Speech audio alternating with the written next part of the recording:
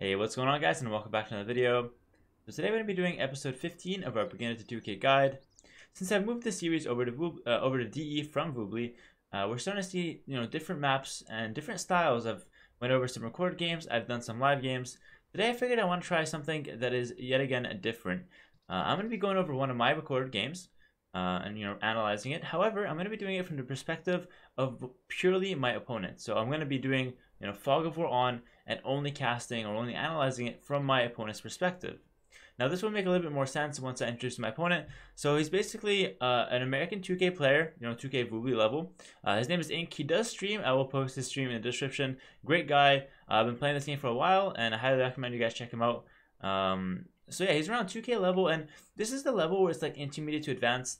They do a lot of stuff right. They know the builders. They know some complex ideas. However, there are still several mistakes that a lot of them repeat on a game-to-game basis. It's not something that they make once. It's something that it's kind of like a bad habit where they do it over and over again, and they're not quite sure why they're losing games. They're just falling behind slowly and slowly. So, with this game, I'm going to attempt to kind of hit on some of those bad habits that a lot of these intermediate level players or intermediate to advanced level players are making, and hopefully for you guys, the audience, at whatever level you are, you can potentially learn for some of the things they're doing wrong and try to fix them in your games as well, because chances are a lot of you guys are making the same mistakes, and we've all been there. All right, so yeah, without further ado, let's just hop right into the video and check this one out.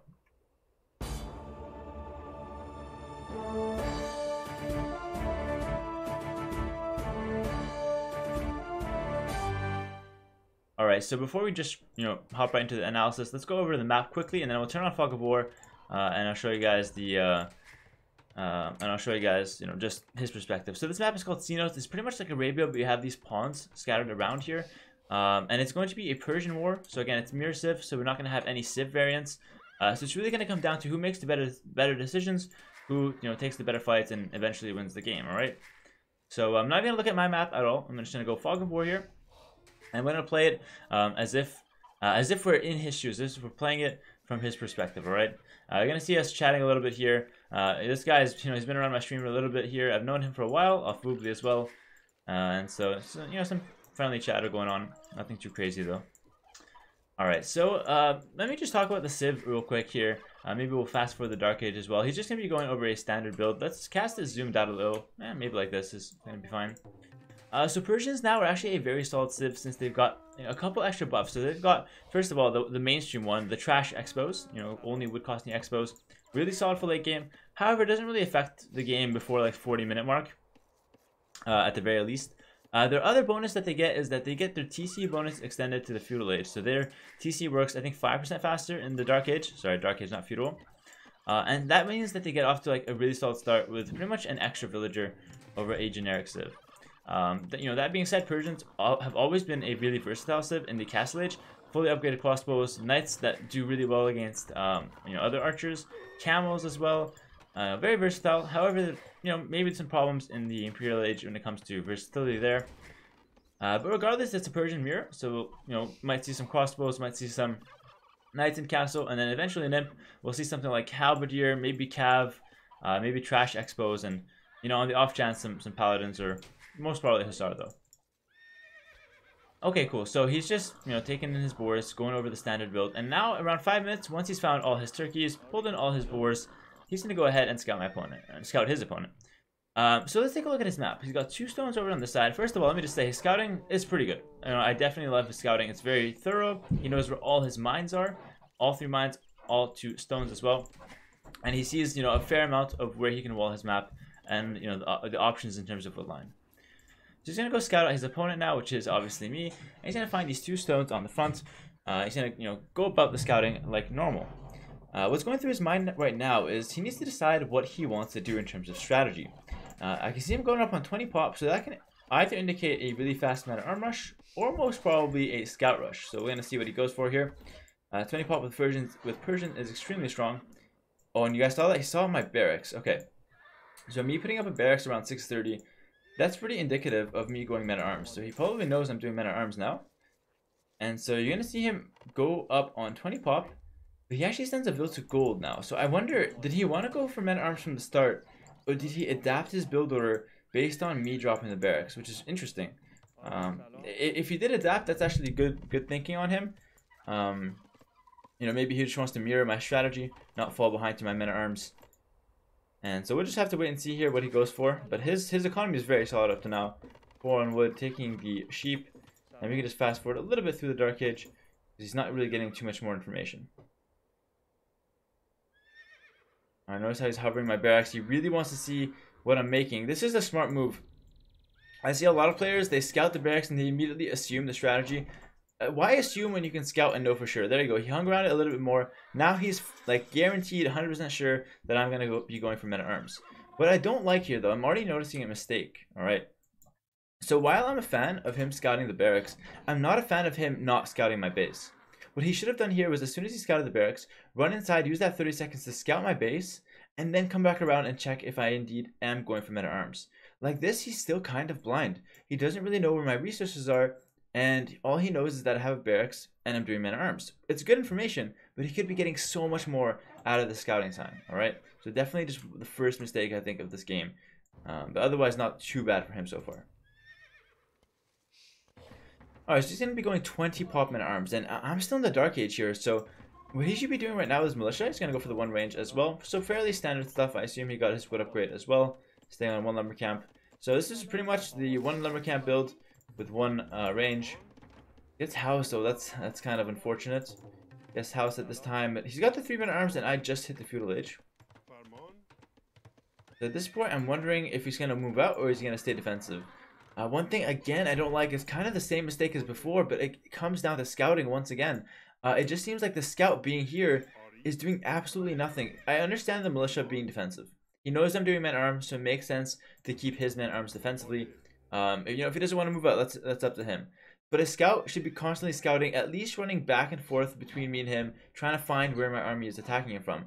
Because what if I loop my men-at-arms now from here, ran them all the way around here through the fog, and end up on his woodline? In fact, he'd have no way of knowing that I was going to do that. Sure, it'd be a long path. Sure, it's unorthodox. But there is a possibility I can go for that. And him not scouting pretty much just leaves that opportunity open for grabs. Alright, so just keep that in mind, guys, when you're playing. Don't idle your scout. Try to keep it as active as possible. Because remember, at the end of the day, having all visible is a cheat code. And it's a cheat code for a reason. It gives you an unfair advantage. So I know we can't get all visible, but we can at least get whatever, you know, radius our scout gives us in vision. And so make sure you're using that to your advantage. Right now, it's doing absolutely nothing. Okay, so just gonna transition into some archers here, and he'll be slowly walling up his map. So far as build order goes, besides him getting housed, it's been pretty clean so far. He's spending his resources properly. You know, he's got enough on food to keep the TC production up. I would like to see a couple more farms. He's getting double bidax now. It's solid stuff. He's walling up. He's doing what he has to do. I just don't really like how he's limiting himself to playing on the defensive instead of being proactive with his scout. And you know, maybe that will come back to bite him in the ass in a second here.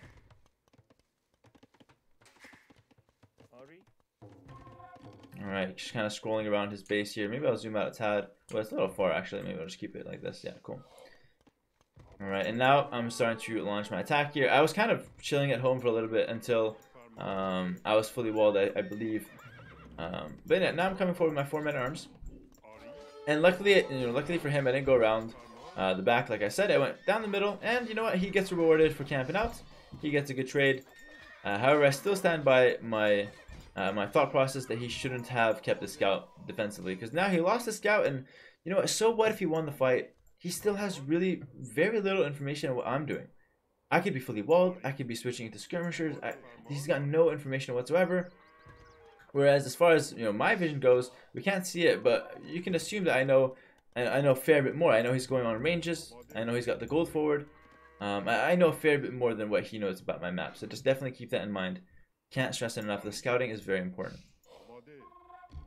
Okay, so now he's getting his TC up, and he's just doing the standard build. There's one other mistake I'm noticing here.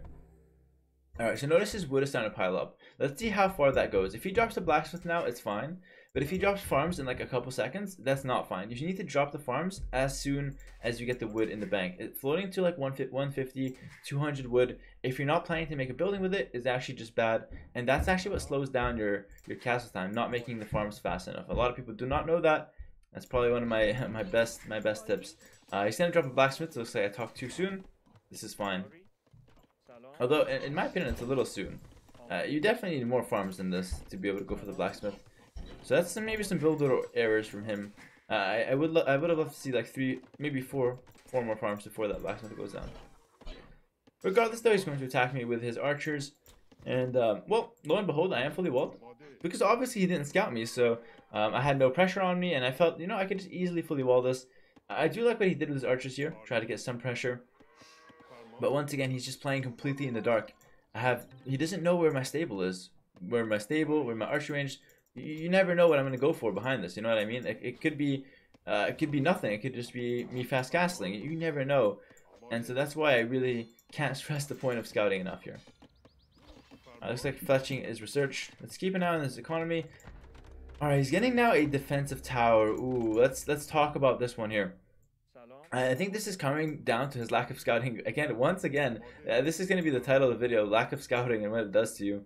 But seriously, he's making a tower at home. I understand that his gold is exposed here, but there's right now no reason he should be getting this tower except for the fact that he's scared. And why is he scared? It's like real life. We're scared of the unknown. He doesn't know what I'm going to be going for here, and that is the only reason he's making a tower. He doesn't know where my army is. He doesn't know if I'm making ranges, a stable, if I'm going up. Like I said, he's really, really scared of his lack of information on my base, and this is why he's making that tower. What would be better is if he ran his scout inside, saw where I'm, making how I'm laying out my economy, how I'm, allocating my villages, what I'm trying to do, and then make decisions based on that information. Now he's kind of playing blind, and he's over-investing into defense that won't actually serve him much good. All right, so walling up and making a tower. And so far, I've got no military on the map to even defend. I finally show my hand, though. And I've got 2 archers with no fletching. And, well, this could either be me, playing poorly and not having the military to defend. Or it could be me really valuing my economy over my military. And we'll see if it, costs me. So he sees the blacksmith now. He sees only 2 archers. Probably indicates only 1 range. Gets a villager, so really well done from him right there. And notice that he's playing very aggressive on me now, because his build with the fletching is very oriented to early aggression. All right, so I really like this move from him. He's not kind of like breaking in and running back. He's going in, he's taking the risk, and he's trying to find out what damage he can do. Because remember, he saw my archers without fletching, so he knows he's got some sort of window to attack me. Looks like I potato the wall there a little bit. Yeah, I messed up the wall. I end up walling up behind it, but he still gets some harass off. And now he's getting information on my base. So he knows there's a range somewhere. He knows there's a blacksmith. And he knows he killed a villager. Okay? He's still getting good trades here. So he got an archer before. Yeah, he got an archer and a villager before. He's now getting a second archer. He's getting really good trades here. And his early aggression, I think, has paid off for him. Scores are quite close, but mainly due to scouting, I would say. Alright, what he should do now is regroup his army. There's no point of keeping only 3 range units together. He needs to bring in these units and group them up with these units, and that way 7. That's now a very powerful army. I like the fact that he's mixed in a couple scrims. It makes it a lot harder for me to engage his army, and he's also got an armor. So this army right now is very, very strong in terms of feudal age. All right, and he's making good use of it as well. He's idling my farms a little bit, kicking me off this wood line, and remember he did get that 1 villager. All right, now at home, what is he planning to do? So, ooh, I don't like this. And I'll explain why in a second. He's actually making a stable at home. And I was just checking to see how many farms he had. Because at this point, he should be trying to go castlage. That's the best follow-up to early game pressure, I think. Is if both players end up being fully walled here, the best thing to do is to go up to the castlage. Because even if he invests into scouts now, even if he invests into more range units, chances are I'm well defended here. My TC's here, I'm walled up. He's not going to get much damage in feudal age. Him investing into the stable just tells me that he just wasted 175 wood, which should have been farms. And if he makes any scouts, that's just going to be wasting food and delaying castle age. Plus in castle age, chances are you want to be going expo as well.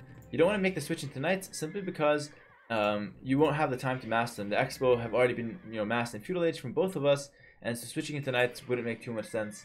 It'd be much better to just upgrade your archers that you've been massing off feudal age. So this stable is very wrong for multiple reasons there, and we'll see if he commits to any scouts here, but I think he shouldn't. I think the best thing to do is to go up to castle age now, and to just follow up with the archers that you spent all feudal age investing into. Like, if you wanted to make a knight transition, you don't get the armor, for example, if you really want to make the knight transition.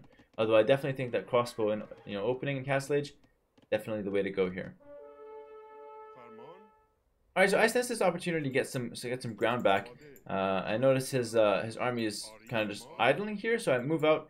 I end up trading one archer for one archer. Not the not the end of the world, not the biggest deal for either of us here.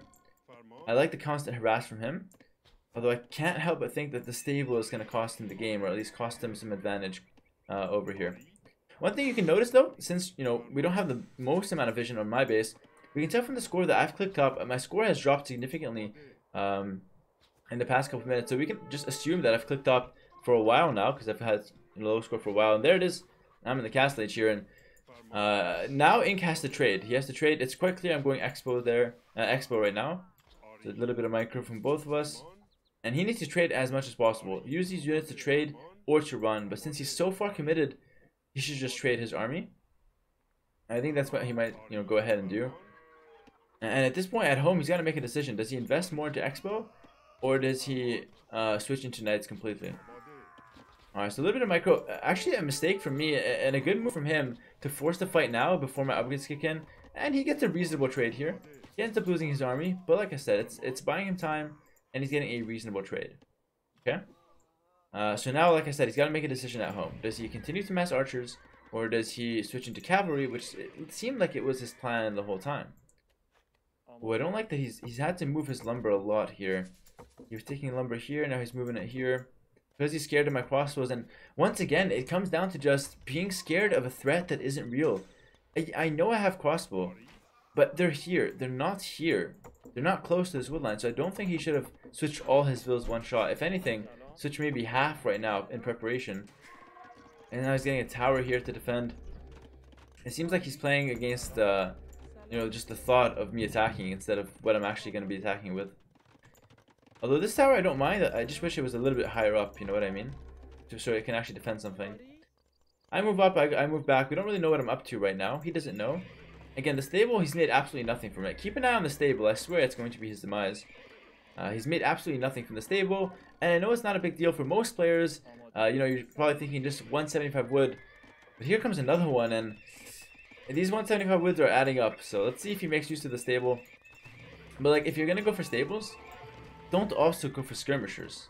You know what I mean? You got to pick one. Either you make the calf switch, or you make skirmishers and you go on two ranges. And him making a little bit of everything here with making skirmishers and making the stables, it seems like he's not going to get a whole lot done here.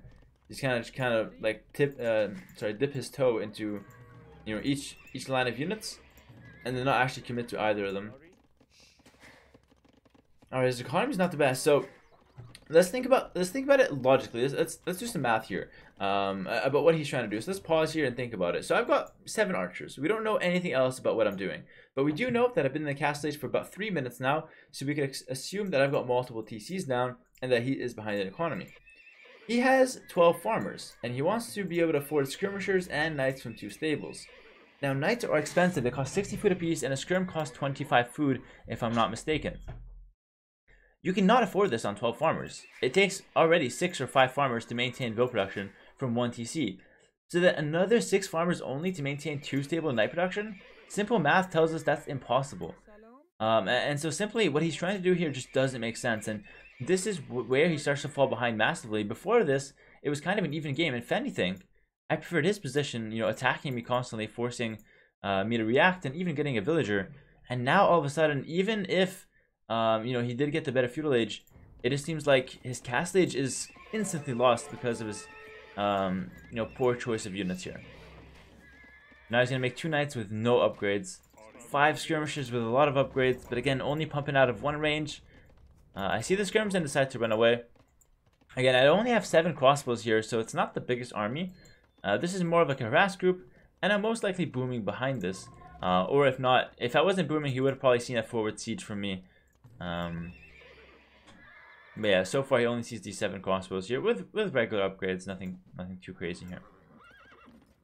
And again, he's making some knights, but he's gonna realize very quickly that you actually cannot afford these knights. And you notice he's got no upgrades on these because he simply just can't afford. He can barely afford production, let alone upgrades here. Going up on 2 TCs, and once again these knights getting picked off by my crossbows, no upgrades. I see some micro on this hill now. At this point, look at the Expo, how dominant they come out of this fight. And even though Skirm's counter Expo, he just doesn't have the mass of them. Why? Because he doesn't have enough production. He's got only 1 range. And so he's wasting a few units. He simply cannot take the fights.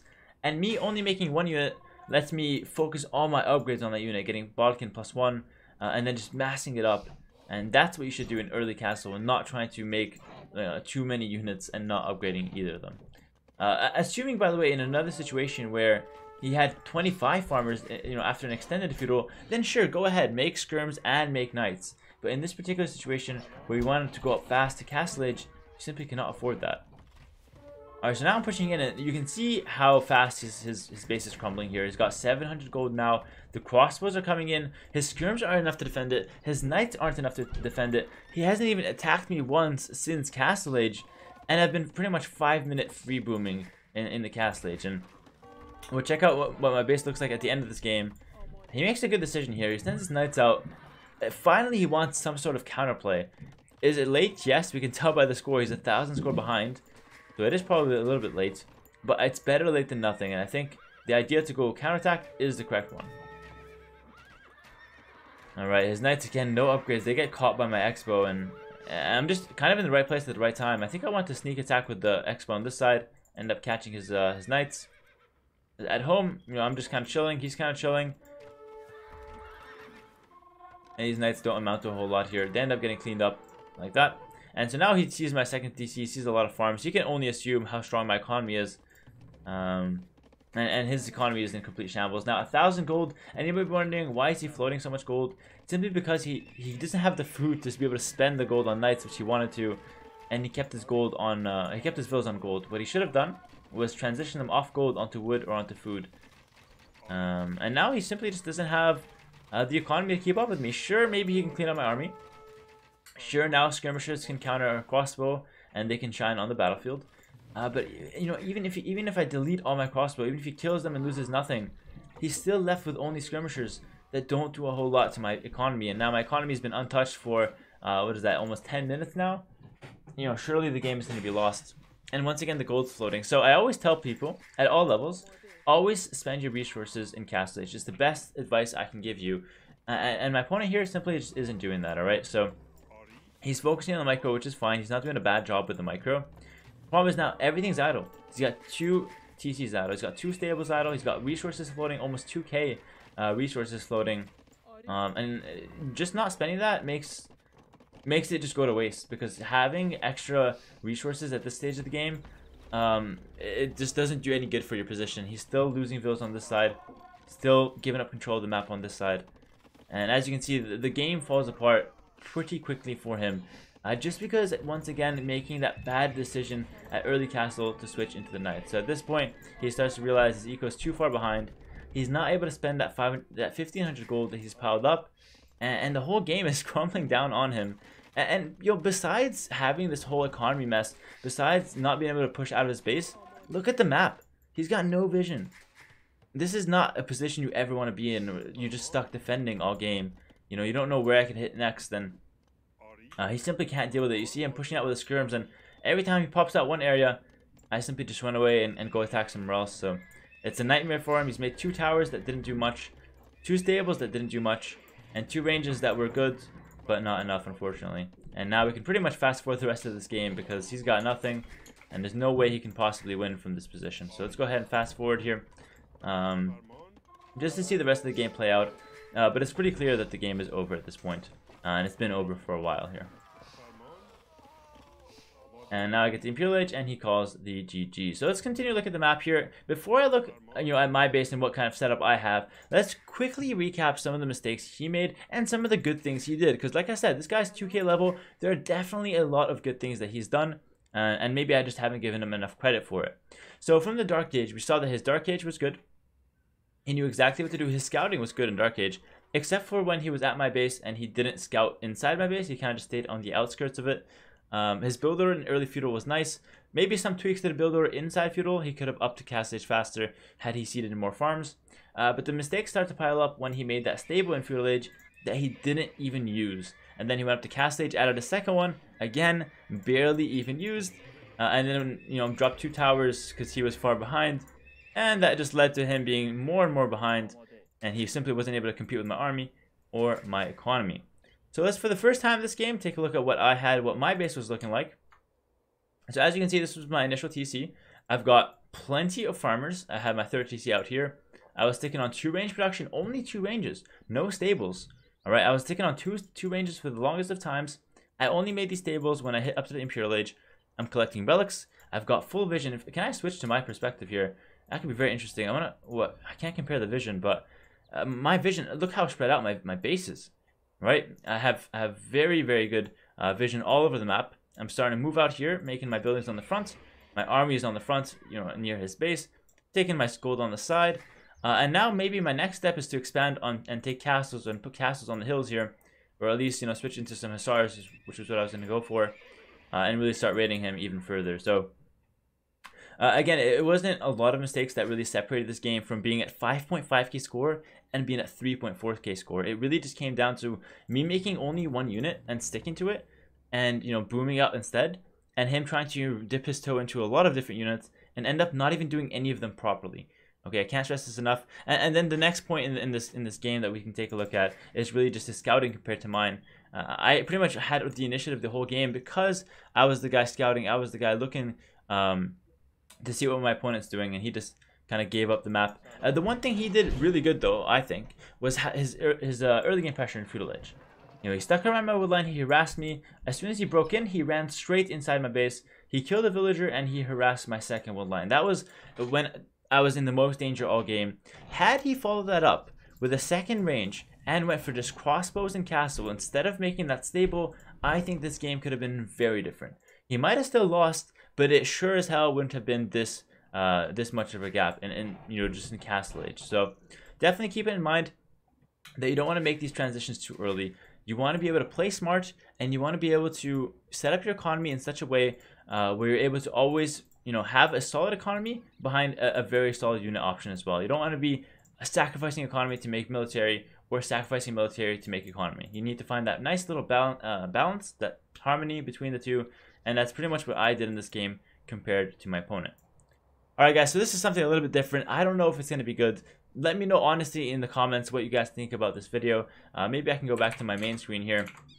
Let me know what I did well in this video, what I did poorly in this video in analyzing the game. I hope you guys did learn how important it is to scout your opponent and how important it is to follow up your early aggression with smart decisions, and make sure you're not overcommitting to something, a different unit or a unit that won't actually translate into some more advantage in Castle Age or in later on in the game.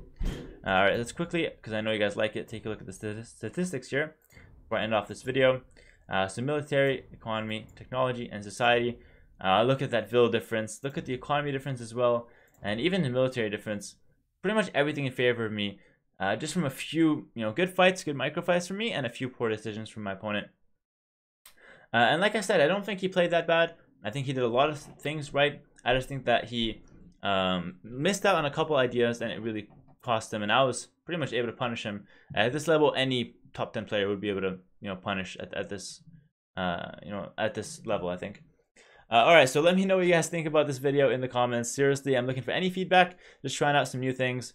My hope was that you guys can see what it's like to play, at an intermediate level or versus a higher level player, and some of the things that even 2K Vubli players are doing right and doing wrong. So, like I said, hopefully you guys learned something. Let me know what you guys think about this style, and I'll see you guys in the next one. Peace.